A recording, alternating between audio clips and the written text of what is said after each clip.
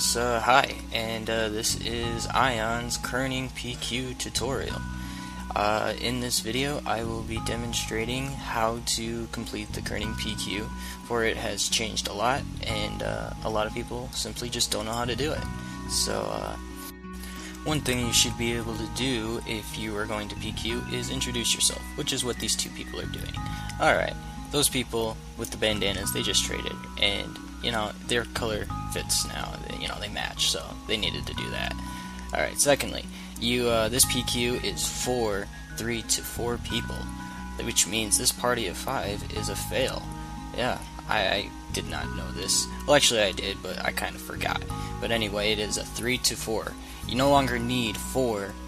You can start with just 3.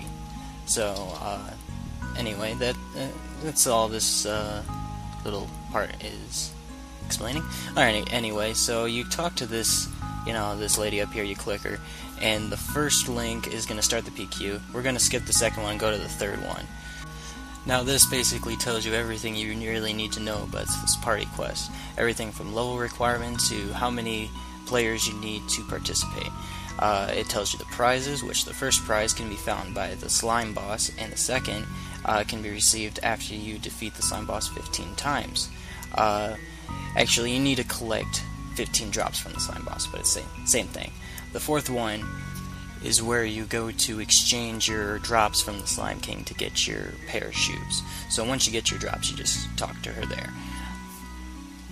Alright, so when you want to start, you click that. You gotta have at least 3 people, and you can have up to 4. This is the first stage, and you have to go all the way to the right side. You gotta just walk over here, and you gotta talk to Clodo.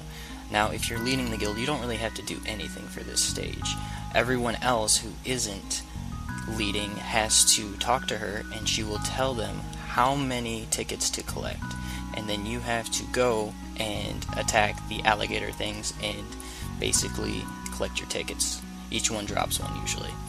So, guild leader basically just, is a lazy person who does nothing. Or you can assist them by trying to find some tickets. And there goes my lag.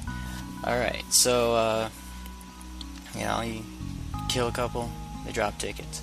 In the old days, they gave you some sort of simple math question or something, or like how many stats did you need to start a warrior, which was like 35, and you literally had to find 35 tickets. And now it's way easier, and she just says, hey, go find 5 tickets. Though she may only ask you to find 3 tickets, but it could be as many as 8. As the guy with the red bandana, he is looking for 8. So he was the unlucky one.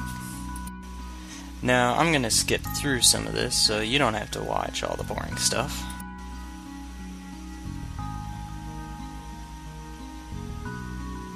Now, as you see up atop, it says you have gained 1 yellow pass, or something like that. That indicates that someone has collected their tickets and has turned them in.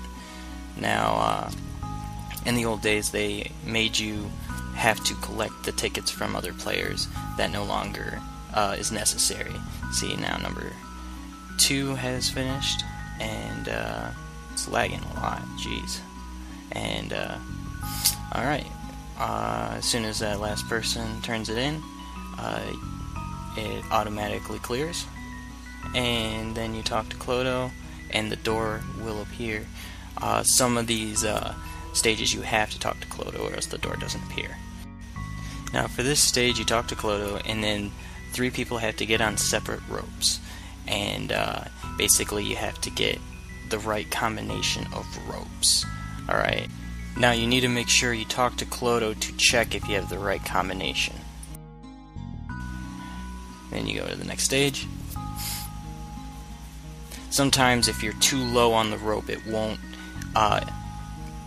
indicate that they're on the rope, so make sure that they are high enough on the rope. And then this one is identical to the last one, but instead of ropes, you're on platforms numbered with kitty cats. So you can click Clodo, and you basically keep mix and matching everyone until they clear it. Now, This one was changed a lot. It is completely different, and all you really had to do is kill all the monsters, which doesn't take too long, as you can see. So we clear that. Now this one you have to talk to Clodo, or else the door will not appear, which gets really annoying. I didn't know that at first. And then this is the slime boss, and you basically just fight it until it dies.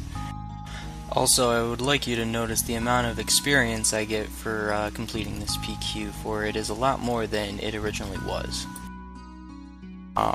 Once it dies, it will drop a green little slime token, which if anyone picks it up, everyone collects one. So don't worry about rushing to grab it, everyone's going to get one anyway. The slime boss also always drops its codex card. So that's about it. If you guys need more help with tutorials and stuff, make sure to check out hiddenstreet.net. They are a database for MapleStory, and they have all sorts of stuff. And if you play in GMS, you'd hit Maple Global, and they got all sorts of tabs on the side that you click, and it just gives you so much information. Just about everything you need to know is on this site, so make sure to check them out if you're lost. And to make things easier for you guys, I'll include a link in the bottom right corner of this video, along with links to my Facebook and Twitter if you want to add me there. And there's also a subscribe button, so please subscribe, like, comment. If you have any questions, I'll get back to you as soon as possible.